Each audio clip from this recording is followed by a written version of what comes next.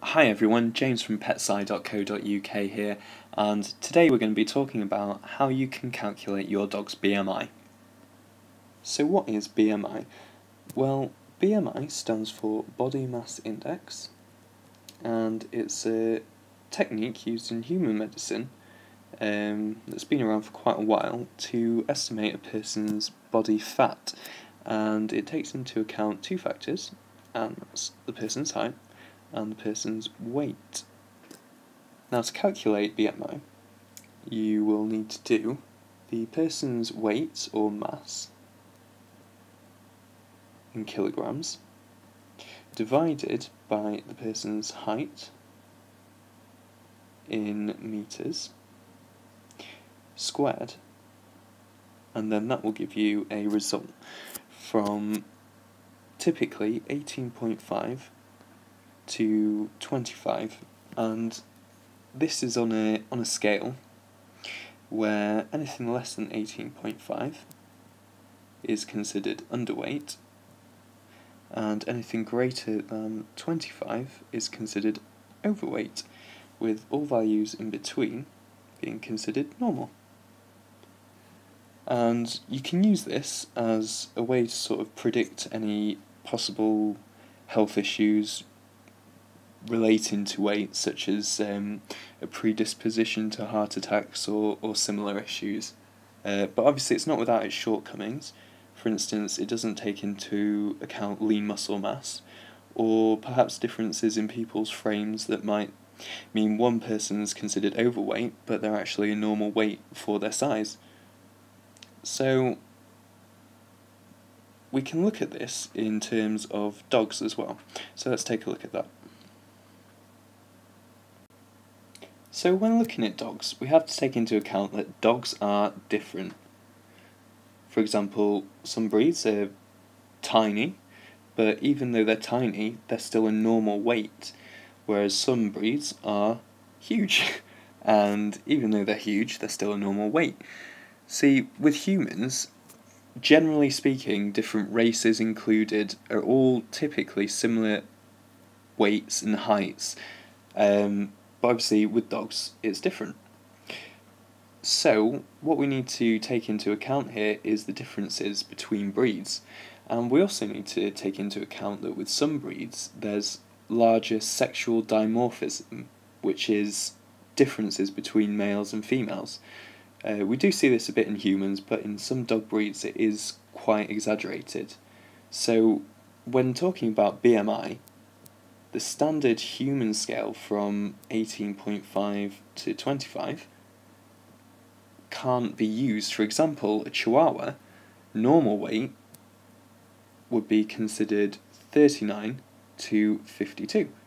So perhaps a normal weight Chihuahua, let's say 39, if we use the human scale for that, it'd come right off the charts and would actually come in as overweight, even though it is in fact perfectly normal weight. So with that in mind, here at PetSci we've developed a dog BMI calculator, and this is great because it takes into account those two important factors, which were breed and sex. So this means when you fill in your dog's weight and height, you're going to get a results page that's tailored to your breed. For instance, if you get back a value of 59, if you choose a human calculator, this would actually say that your dog was overweight, whereas 59 may be perfectly normal for your breed. So that's why using a dog BMI calculator is better than using a human calculator to determine if your dog's underweight, overweight, or a normal weight. It does have the same shortcomings as the human BMI calculator, which is it can't account for differences within a breed. Another factor to consider when using this is it only works for true breeds, so that is pedigree breeds. Mongrels, unfortunately, because of the wide variation between them, you can't accurately work out the underweight and overweight barriers as such, but it does make a good general estimate to work out if your dog is under or overweight. For animals though, particularly dogs. You can use other methods to determine if they are overweight or underweight, and this is called the body condition score.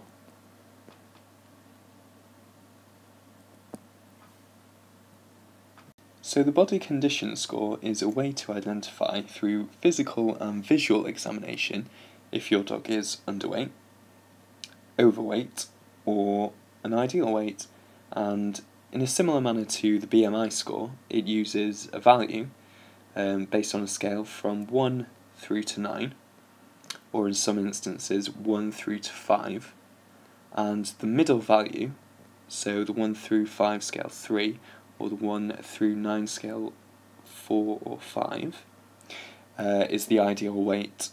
And using this, we can get a more accurate idea of whether a dog is underweight or overweight, and it just helps to avoid the bias that you can sometimes get with the BMI calculator. Not to say that you can't use the BMI calculator to get a good estimate, but this will give you a more accurate result. So we're going to take a look at this in a little more detail on the next page. To figure out our dog's body condition score, we need to perform 3 checks, the first of which is the rib check. To perform the rib check, you simply place your hands on your dog's rib cage and feel along the rib cage. Now in a normal dog, in an ideal weight dog, the ribs should just be able to be felt. You should be able to feel this through the coat, and you should notice just a slight indentation after each rib. Whereas in an underweight dog, the ribs are going to be much more pronounced, and an overweight dog, you won't be able to feel the ribs at all. The next check is the profile check, and to perform the profile check, we need to be looking at our dog from this angle. Now what we're looking for is that the abdomen is tucked in just behind the rib cage, like this. What you'll notice in an underweight dog is that the abdomen tucks in even further, and in an overweight dog, the abdomen won't tuck in, or may even bulge out like so. The final check is the overhead check. And to do this one, we'll need to be looking at the dog from this angle. Now what we want to be able to see is a waist behind the ribs here. You should notice that the dog has an hourglass figure. Exaggerated here, but you can see that the abdomen goes in behind the ribs and then back out again, like that. Similarly to the profile check, an underweight dog, this will be much more pronounced, and an overweight dog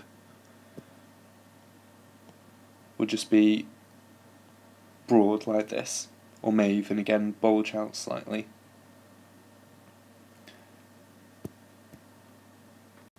So I hope today I've been able to show you the differences between BMI and the body condition score, which one's right, how they work, and whether or not it's suitable for you to, figure if your dog is under or overweight.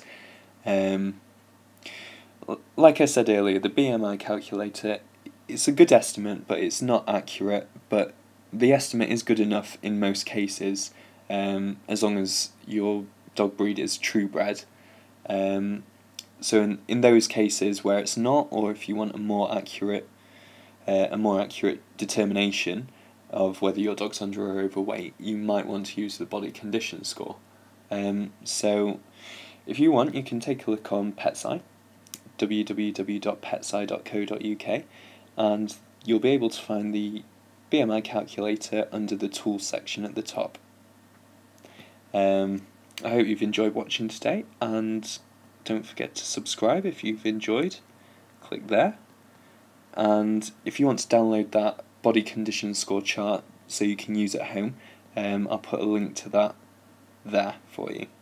Thanks again. I've been James from PetSci. Thank you.